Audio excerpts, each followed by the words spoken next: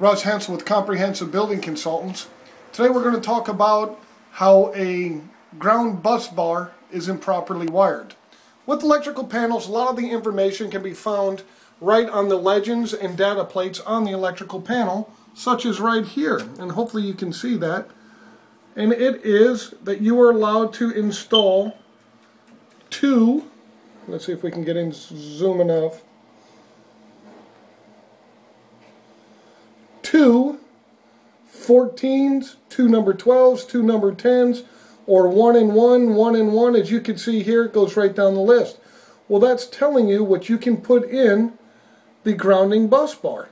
Well, as we look over here at the grounding bus bar, we have 2, 2, all of a sudden we have 3, 2, 3, and 3.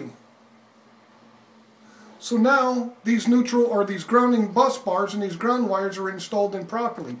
What has to happen is that screw needs to be loosened up by the proper tradesman, a ground wire needs to be removed, and then you can put it in one of these open orifices here. So once again, that's what we're talking about, the ground bus bar where grounding wire is installed improperly. This is Russ Hensel with Comprehensive Building Consultants. Have a great day.